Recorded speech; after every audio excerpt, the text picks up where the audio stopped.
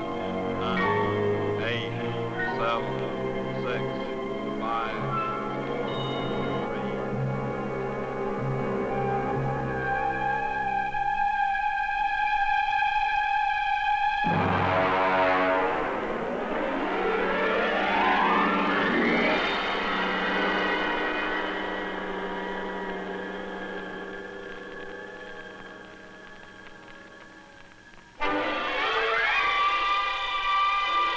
This is the SNARK, the first intercontinental missile in flight from the Air Force Missile Test Center in Florida across the island-rimmed Caribbean to an undisclosed destination in the South Atlantic.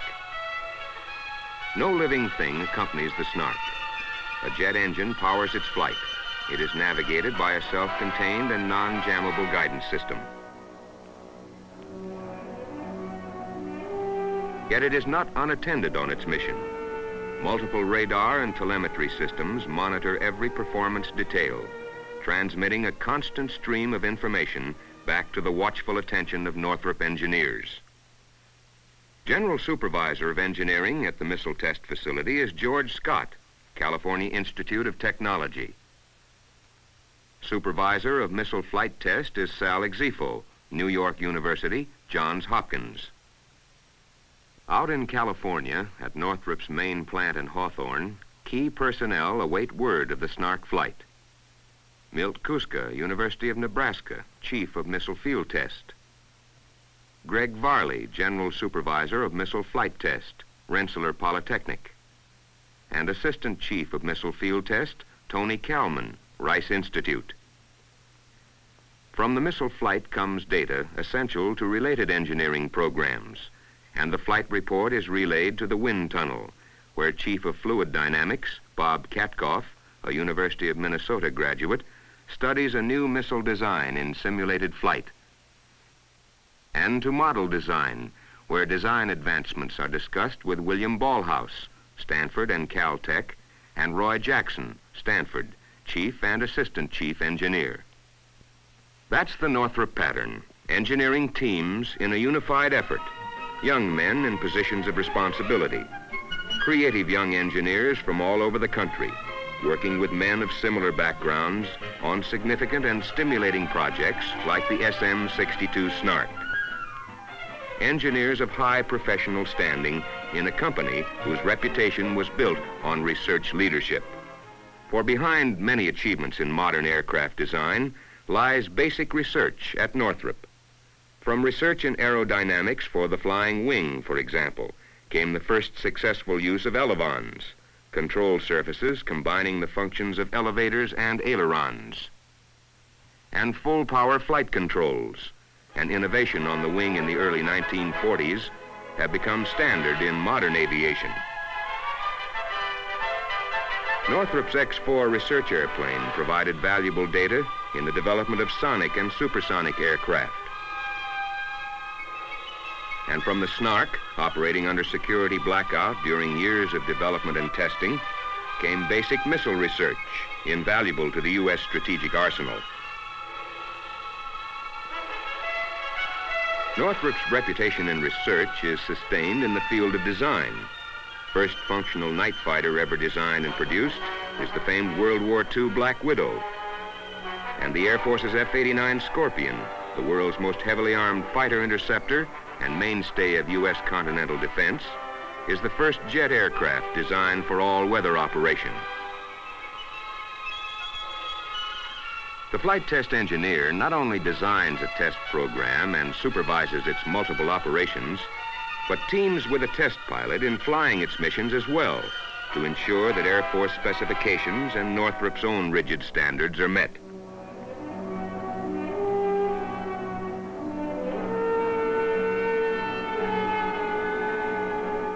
From the Scorpion's twin pods, electronically controlled firing sprays a patterned barrage of 104 rockets into a target area the size of a football field. While the flight test engineer follows his instrumentation tapes and film through data analysis for results of the 89's test flight, another Northrop design innovation is coming to life. The Air Force's first jet aircraft designed as a supersonic trainer. Like all aircraft of the jet age, it is a highly complex machine, a product of the integrated skills of men from many fields of engineering. Aerodynamics, electronics, mechanical design, structural design and analysis, and power plant. Such aircraft, with all their complexities and challenges, have opened up a new air age with unlimited opportunities in all phases of engineering.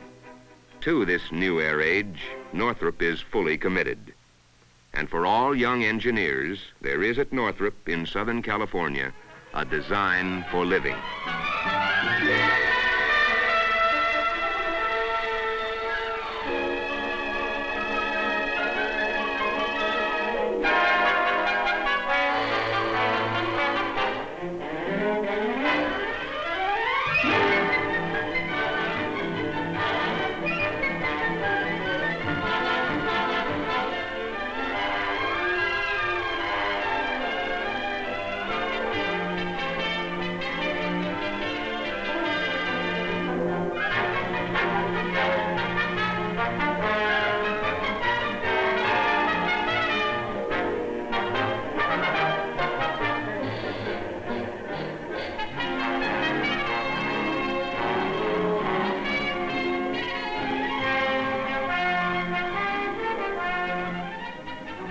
In unique and healthful Southern California, Northrop engineers own their homes and start their families.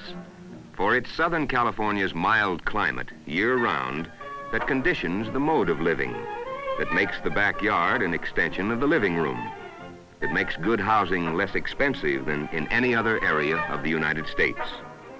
Southern California is a young area, with young thinking and modern planning, with decentralized shopping centers. The trend toward modern extends also to the schools. In higher education, such outstanding schools as Caltech, the University of California at Los Angeles, and the University of Southern California are close to Hawthorne. The Northrop engineer who takes advanced courses in his field at these institutions has 85% of the cost of his course paid for by the company. Whatever their faith, people new to the area find a friendly welcome in its many fine churches. Whatever their interests, whatever the season, they find a wealth of activities and pursuits in Southern California.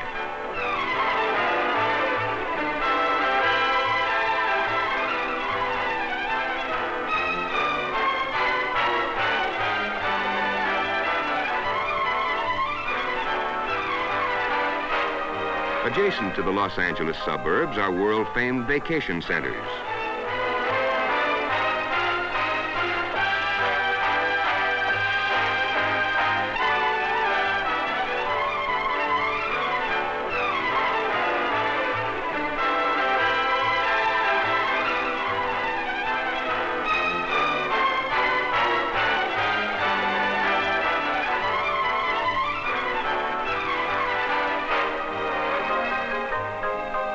Within a day's driving range, you'll find some of America's finest resorts.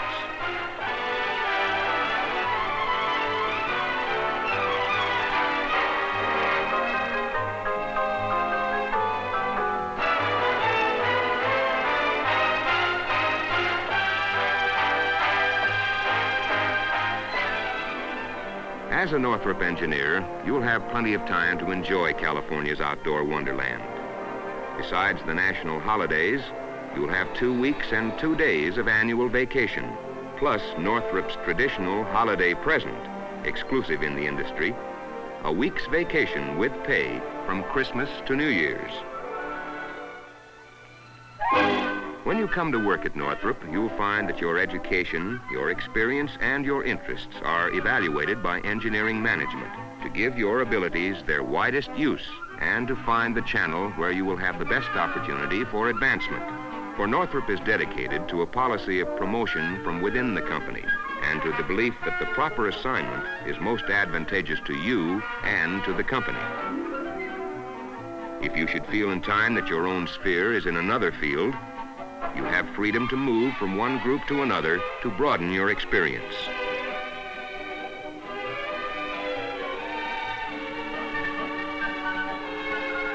Every 6 months, your job performance will be evaluated and your salary reviewed.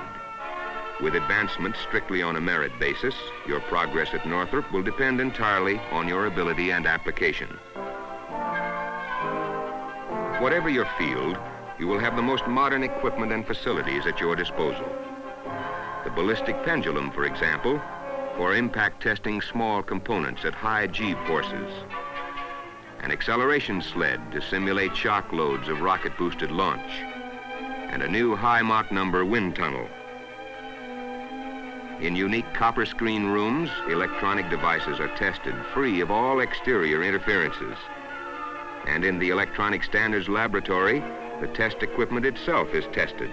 High frequency, voltage, and microwave test units are calibrated with the laboratory's primary standards, whose measurements conform to those of the National Bureau.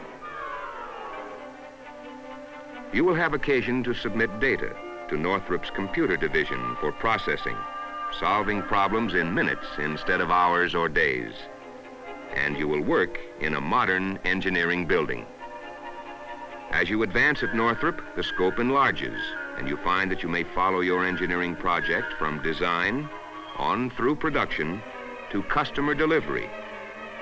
For example, an optical engineer working on a principle originated at the University of Illinois perfected the sky screen, a system for projecting radar scope information onto a large screen for command group surveillance. Now being produced at Northrop's nearby Anaheim facility, the sky screen is typical of projects whose engineer designers supervise production.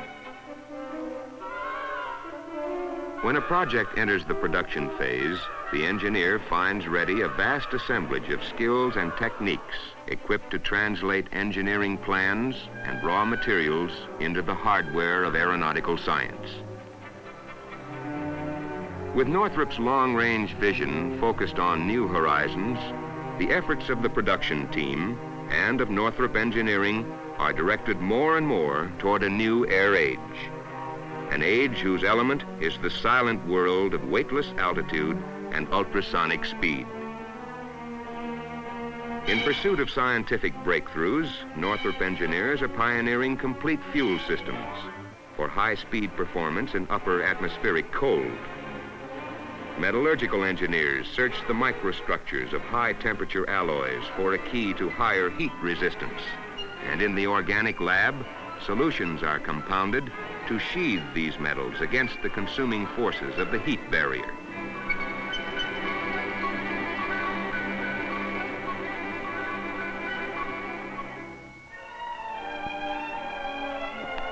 The challenge and the opportunities of a new era are here, and with them, a demand for trained men in all phases of engineering. With Northrop Aircraft in the young and growing West, you will find not only a pleasant place to live and a pleasant place to work, but you will find a place where you can grow, intellectually and professionally, doing work in your own field, work of significance to you and to your country.